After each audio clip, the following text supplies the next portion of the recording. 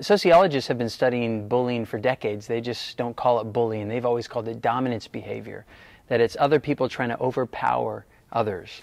And it's just like the animal kingdom, you know, the alpha male mentality. That's what's happening on campus. And so when we understand it in terms of dominance behavior, people trying to have power over another, that helps us understand what to do about bullying when we really understand what it is. All the bullying experts agree on one thing, that bullying is an imbalance of power, that someone's trying to have power over you. They want to see you lose, and they want to win. You see, the experts say it's an imbalance of power. Let me put it this way. Let's say a bully says they hate your guts. I hate your guts. If you respond out of anger, shut up! The bully loves that. Never. I hate you. Don't care. You're hurting my feelings. That's the point, stupid. You see, the more upset you get, the more angry you get, the more fun they have. But what would happen if we were resilient? Everybody say resilient. Resilient. What if we were emotionally strong? Everybody say strong. Strong. What if we were mentally tough? Everybody say tough. Tough. Then no matter what the hater says, you wouldn't care. I hate your guts. That's nice. You smell like body odor. You're nasty. Thanks for the information. Your face is ugly. You have a face of an angel, sweet cheeks. Okay, maybe that was too far. But how awesome would it be if you, the victim of relentless teasing and taunting or bullying, decided to not get upset, to have tough skin, to allow the hateful, mean words of others bounce right off you, and not care what the other person says.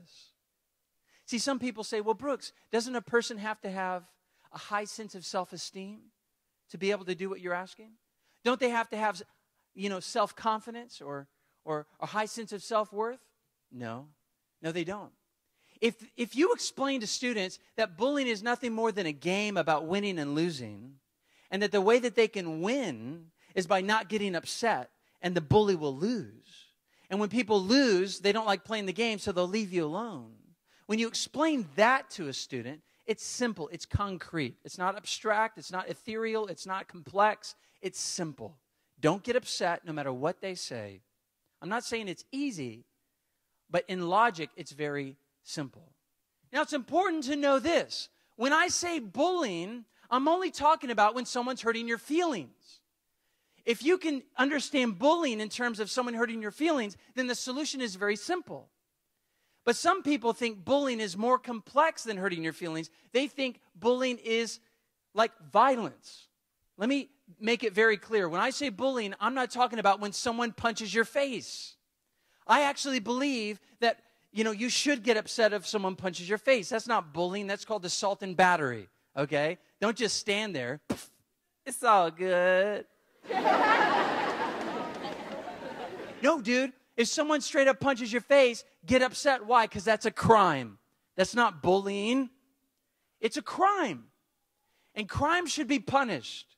And if you ever feel like your life is in danger, you should be protected. You should reach out for help.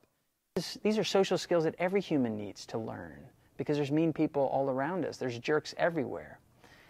I've discovered that when you empower kids to solve their own social problems, 3 things happen. Number 1, they grow in self-esteem, they grow in self-confidence, and they grow in self-worth. All 3 words have one word in common, self. You can't do it for the kid, he has to do it for himself.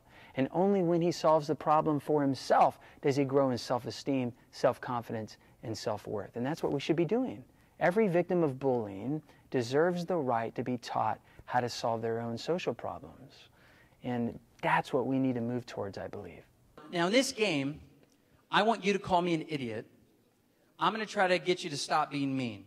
You can make fun of my high forehead, my pointy nose. You can make fun of my ugly clothes. Here's how the game works. It's pretty brilliant. I'm going to try to get you to stop being mean. And if I can stop you from being mean, I win. But if I can't stop you and you keep being mean to me, you win. Okay? So the goal is not to give up. You call me an idiot and you keep making fun of me. I'm going to try to stop you. On the count of 3, everyone say action. 1, 2, 3. Action! Go ahead, call me an idiot. You're an idiot. What'd you say? You're an idiot. You're an idiot. You're ugly. That hurts my feelings. Yeah, like I care. I'm gonna get you in trouble. Sure, short stuff. I'm taller than you. Shut up. You call me an idiot one more time and I will windmill kick your face. Like I care. Like you could do anything in those clothes. These clothes are freaking awesome, okay?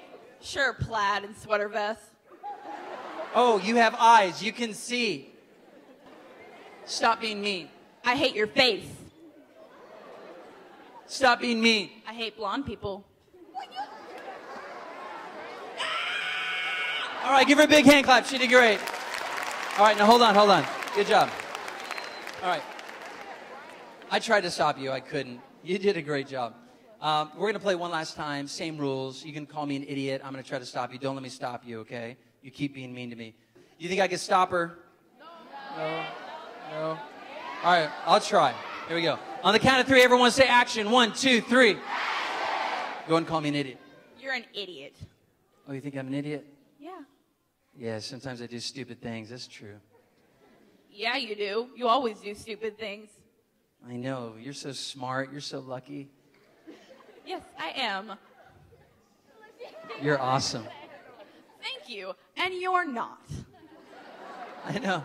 We established that. Cool. Look, my happiness is not based on whether you think I'm cool or not. I'm going to be happy even if you hate my guts. Okay. And I'll always be nice to you, sweetheart. Okay. No. Isn't she lovely?